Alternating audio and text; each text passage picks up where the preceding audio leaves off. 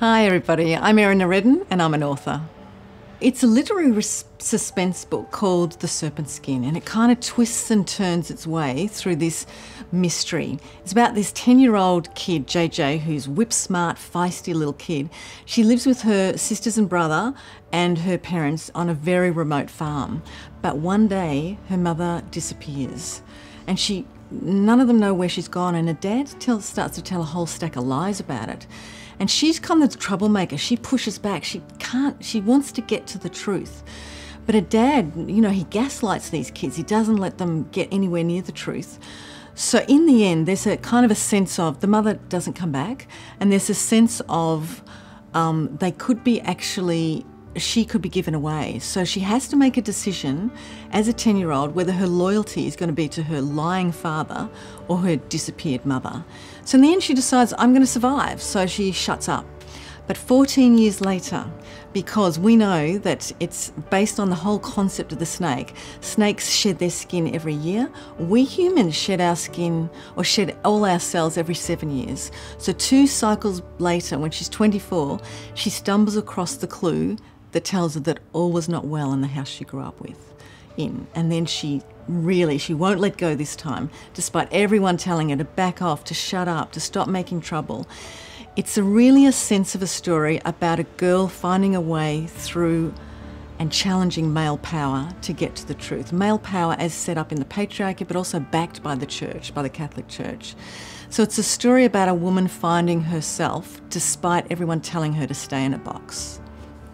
It's set on the same farm that I grew up in north-east Victoria.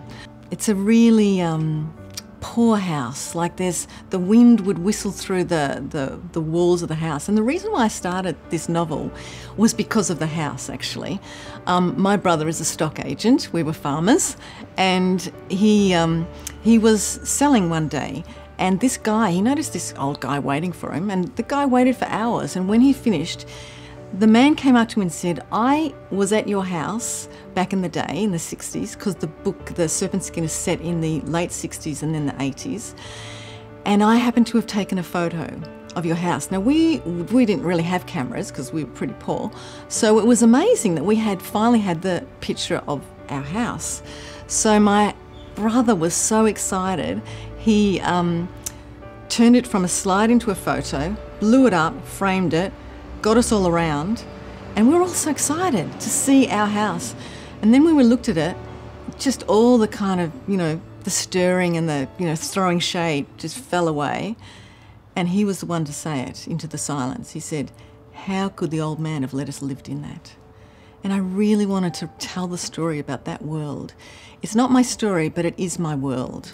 So this is the book, The Serpent Skin. It's put out by Pantera Press, and I really believe that my job is done now, but readers actually do the work as well. We write together, so now it's in your hands.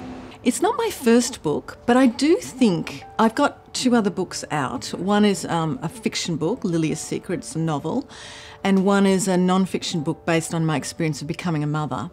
My children are just recently become adults now, but back in the day, no one talked about that emotional experience of becoming a mother, and I had been a foreign correspondent. And every week I'd go on radio. I was living in Sydney, talking about what was, the coups and all the stuff that was going on. And when I was pregnant, I was so sick. So I'd be going in and looking green, and my Richard Glover would say, who was the ABC host, well, you're looking pretty sick there. Yeah, I just need a lime splice, I'd say. So when I had the baby, he said, come back and we'll talk about it. And it lit up the board because no one was really talking about the emotional journey of motherhood. And so we went on for 2 years, and he called it Mini 7-Up. And from that, the book came. This is the way that women's careers go as writers. We look at our CV and you go, there's a huge gap there. But in fact, we are doing so much in the world that I'm not surprised that me and many other women writers, we hold so much. So this is my first book in a long time, and I feel very privileged that there's so much love to support it into the world. I write because I breathe. It's like, I'm sure every writer, it's actually a hard job. And because you don't write once, you write, you close it, and then you write the whole thing again 10 million times, because I used to be a journalist, so I'm an exaggerator. And the whole point is that you are solving problems all the time. And so there's a lot of challenge in it. However, how do you not write when you're called to that world? Like a scientist is called to science, a teacher to teaching. It has that same kind of vocational feel. I write because I love the song of the words together, and I really love powerful storytelling.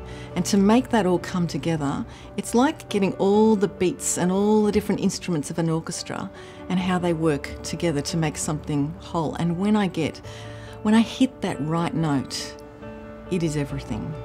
And I also write, well, that's why I write the kind of work I write, because I always work with how women and girls can live the richest lives. I write that because I'm very passionate about how women are tied up in a million knots with the rules that we have to live to, and how we have to actually really cut through those in order to live deeper, richer lives. And books were so important in my life. The stories I read as a child, as a young adult, made my life possible. And I want to be part of that for other people. That is a really tricky question. Because 2020 was a long year, especially for us in Victoria and Melbourne. The first lockdown was very hard. I was frightened, to be frank. I was financially frightened, and I didn't know where we were going to get money from. So I kind of closed down and I couldn't write, because when you're in survival mode, it's very hard to actually create the space. When you're busy thinking about where your food is going to come from, you don't really have the time and the space to do the work that means you go into what I call kind of the soul of the universe, which I think is where writing sits. However, that was resolved when the government stepped up, so that was great. So the first lockdown, I kind of couldn't do it. But the next lockdown, and they kind of ran together in Victoria, as you know, in Melbourne particularly, I really got my mojo back, and I was finishing a PhD as well, and my PhD was with another novel. So I had to, and I was on a deadline, so that's nothing like a deadline, I say. So I worked very hard in the second lockdown, and I felt empowered to do that. So I was completing a novel and completing my exegesis, and my work was around girl warriors and ball gowns in young adult fiction. So it was a pretty fun piece of work to do. I loved it. In my mind, I'm a full-time writer. In my pocket, I'm not quite there yet. So I do run a business in communication. However, I have been able to organise myself to mostly, 90% of my time, is I get up in the morning, I do what I need to do to keep my mind and body fit, like I meditate and I run, and because as a writer, you're sitting at your desk, so you really need to make sure that you do the stuff that's going to keep you going. And then I sit down to write. So yeah, and I write all day, so I'm pretty lucky. I feel very fortunate to have been able to create a life like that.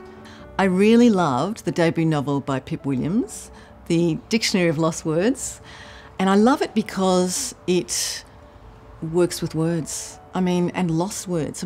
That is such a poetic idea. And then the way she was managed to twist that through all the characters. I thought she did a beautiful job, actually. The book that I think was most significant, and the one I loved the most, was Girl, Woman, Other by Bernardine Evaristo. What I love is great writing, where the sentences really work, married with great stories. And she was able to do that. She doesn't actually use punctuation. I think that's weird, but I hardly even noticed.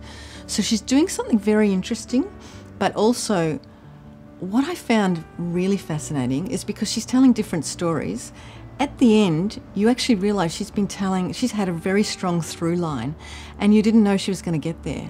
I thought it was masterful storytelling. Also, I love the fact, the world that she took us into. She's a beautiful writer. We lived on a farm in which the business of survival came first. So getting your hands on a book was, you had to find corners and secret places to read in. I remember the first book I read cover to cover. It was called Heidi, and I read it in the one day because I was sick and I stayed home from school, and my parents are farmers, so they're off on the farm. So there I was in bed all by myself, and it's by Joanna Spyri. And I loved the fact that it was a girl doing girl stuff. I mean, I was only like 5 or 6. Getting taken into a world where girls were the centre of the story just changed my life. I was so proud to have read a whole book as well. And I followed that up with other books about girls by Nan Chauncey and Mary Grant Bruce, the Little Bushmaid. They're old books, and actually even in my time they were old books because that's the kind of books I could get my hands on from generations before, but they were about girls. And that's why I'm so passionate about telling the story, because I could find myself, my real self, between the covers of those books in a way that I couldn't in my normal life. And that's what I think real great storytelling does. It helps you discover who you really are. Well, I'm just completing my next literary suspense novel. It's about a outsider girl who goes up against a cult. It's pretty much like there's I really want to tell, I'm very interested in witches, so I wanted to tell a kind of modern witch story, but one that's, contemporary. So it's about this outsider girl who's ostracised because she kind of knows the secrets she knows too many secrets, and then she discovers the biggest secret of all. She comes across a dead baby under the ice, and that just starts everything, because of course people are going to think she's implicated, and then it unfolds into a much greater crime. Which is the kind of thing involved with the local cult. And that's the kind of thing I'm really interested in. You think it's one crime, but actually there's deeper, darker things going on. So it's been really great to talk with you all, and I'm so grateful to The Leaf for encouraging great storytelling in Australia. Thank you.